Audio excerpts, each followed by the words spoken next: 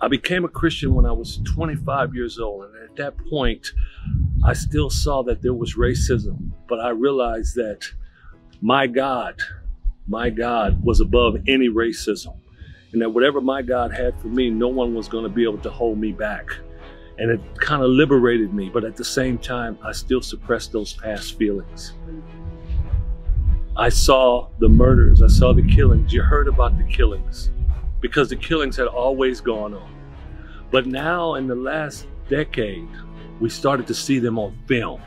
We started to see exactly what it looked like. I started to see those things. And I just thought, how horrible, how terrible, this isn't right. But I continued to somehow suppress those feelings.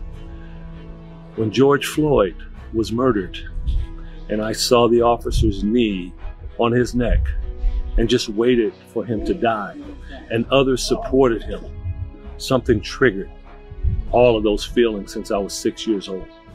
It triggered it, and I became very emotional. It was at that point I realized that I can't suppress these feelings anymore. They're out. I need to speak up. I need to do something about it. Racism is always going to be here. It has always been here. There have been discrimination. I've been discriminated against, and so has others. You can't work with that. But if someone's going to be able to just go out and kill with no repercussions, that's wrong. That's absolutely wrong. And I'm going to do everything in my power. I vow to try to help make it stop. I vow to educate myself on upcoming elections and candidates to help ensure real change within our communities, while also using my platform to being a mentor and a voice for all of our student athletes, but specifically during this time, our Black student athletes. I vow to step out of my comfort zone and use my voice. I vow to fight against racism and injustice in whatever forms they may take. I vow to fight against oppression wherever it may be. And I vow to stand with the oppressed wherever they are. I vow to raise my voice against racism and hold those accountable who use color as a way to judge. I vow to stand with, stand for, and be an ally to the Black community in the fight against racism and systemic oppression in America. I vow to seek to understand the painful experiences of my Black brothers and sisters.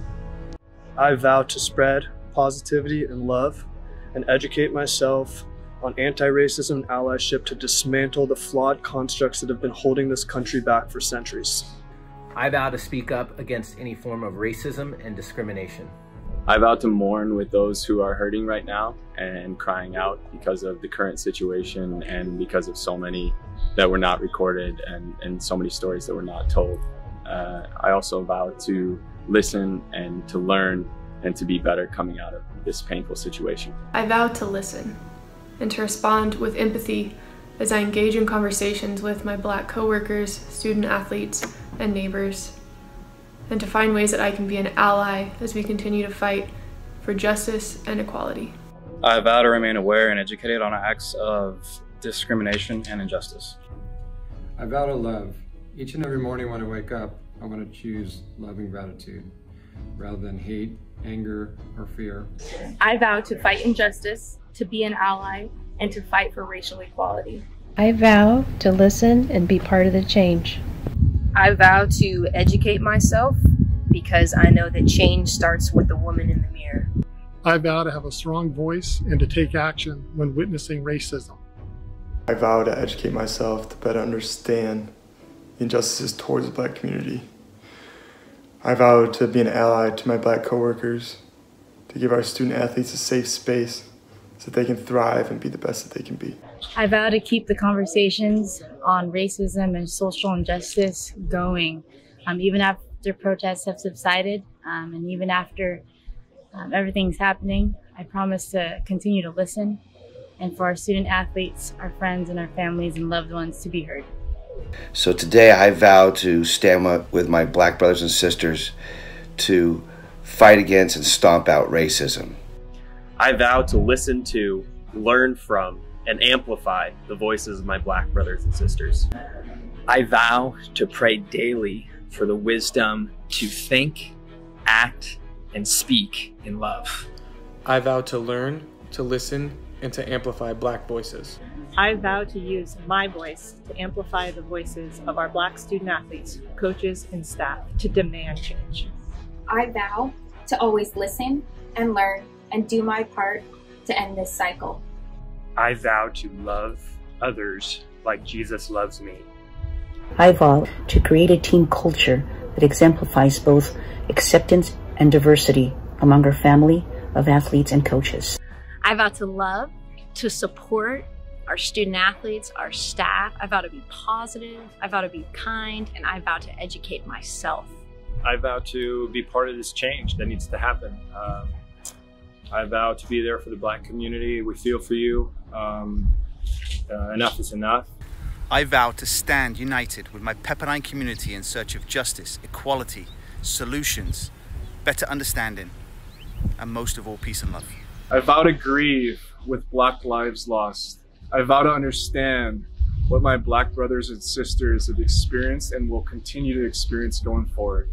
And I vow to love to create an environment around me that loves my Black brothers and sisters well, and to educate and help those around me that I have influence over to love Black lives. I vow to empower our players and fellow staff members to stand up and speak up against racism.